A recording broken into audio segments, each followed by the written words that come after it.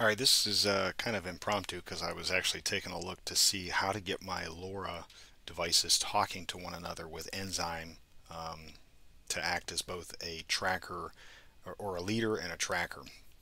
So right now I have a NUC and a laptop set up with Nzyme DragonOS. Um, like I had said before, the goal would be to include it in there, but right now it's just available in the Raspberry Pi Wyvern image, as I was calling it, that the last video was made on. So I actually found that everything worked, so I have it all set up, and I figured I'd just make a video. So what you're seeing now is the NUC, and there's actually a bladeRF plugged in, and just like as in previous videos with the bladeRF, I've changed to the user source Wi-Fi build or Wi-Fi Pi, however you want to say it. And I made sure that the WLAN-XA9 FPGA is loaded. Because there is no other wireless device, I did a sudo mod probe Mac 802.11, and then I jumped into the bladeRF Mac 802.11 HWSIM folder and did a sudo ins mod Mac 802.11 HWSIM KO radios equals 1. After I did that, I went ahead and looked at this setup.sh file that I had put in here before. Sh file was fine to use, and that put it into monitor mode. And let's see, so I have two LoRa devices plugged in, one on each end, and if I go ahead and I remove a pin from this one device that's sitting here in front of me, I can run some tools on here that comes along with the Nzyme source, which was suggested to read channel, miscellaneous, and speeds to make sure that the settings were actually correct. So as long as Nzyme is not running, I should be able to read the channel, which is 65, miscellaneous 128, and speeds is 35.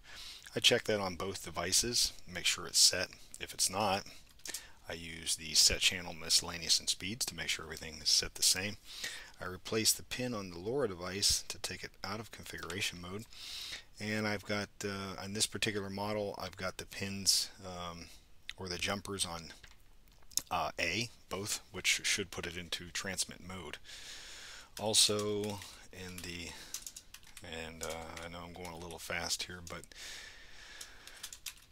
if we take a look at the Nzyme COM file on the leader, and again on the Raspberry Pi image, this is pretty much all set up as in the leader role. What you'll have to add is the wireless interface that you're using. In this case, it's WLAN 0 for me. I've yet to get the Nexmon patches working on the Arch 64 Ubuntu image, so unfortunately the internal Pi wireless doesn't work in monitor mode, so you'll have to get another device and make sure you've got it tagged the right device here and that you're not using the internal wireless. And then I come down to the ground station, and I've got the type parameters. You need a 32 character key. I just put 1 through 8 4 times. I make sure the serial port on my LoRa device is TTY USB 0, and you can check that in your dev folder, and I got it there, TTY USB 0. And so let me think, what else?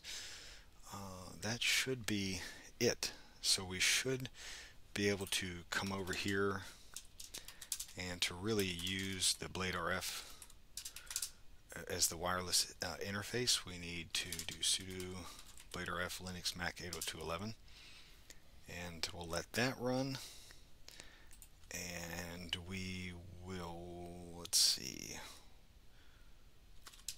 we'll go ahead and do a sudo systemctl start the Nzyme service on the leader. We could do a tail the log file, and then we'll jump over to the tracker. So on the tracker, we need to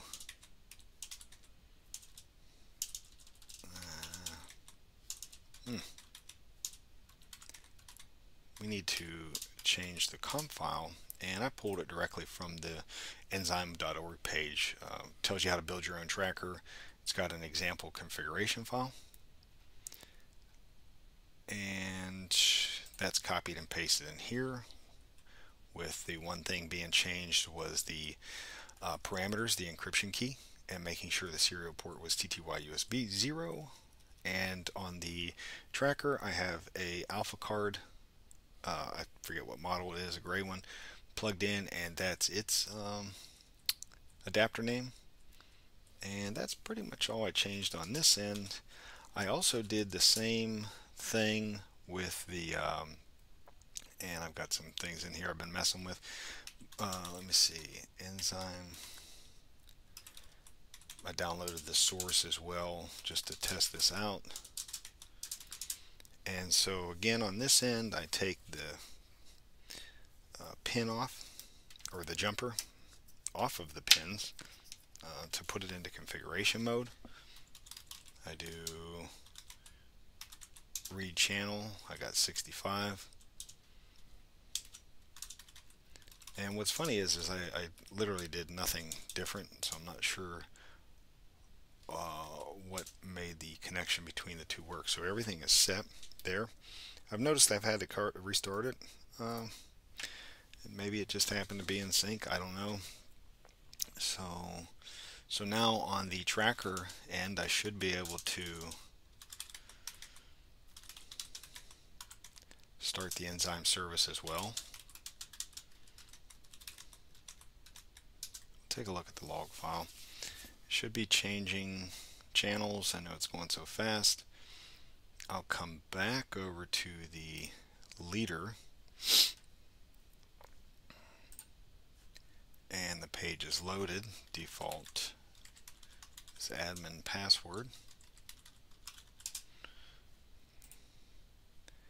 And so now we've got the bladeRF running again in Nzyme as the leader.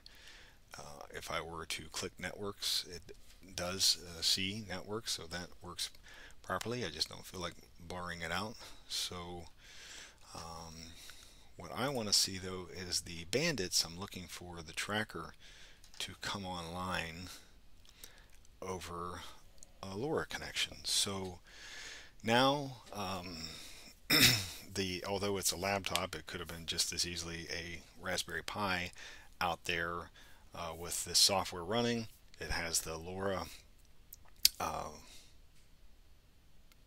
device attached to it, and it's communicating over that connection back to, in this case, the NUC, which is running Nzyme as well, and the leader configuration. And then, you know, the best of my understanding is if you had some of these devices out there doing malicious stuff against your account, then you would assign the tracker and save the get the results back and be able to communicate with the tracker.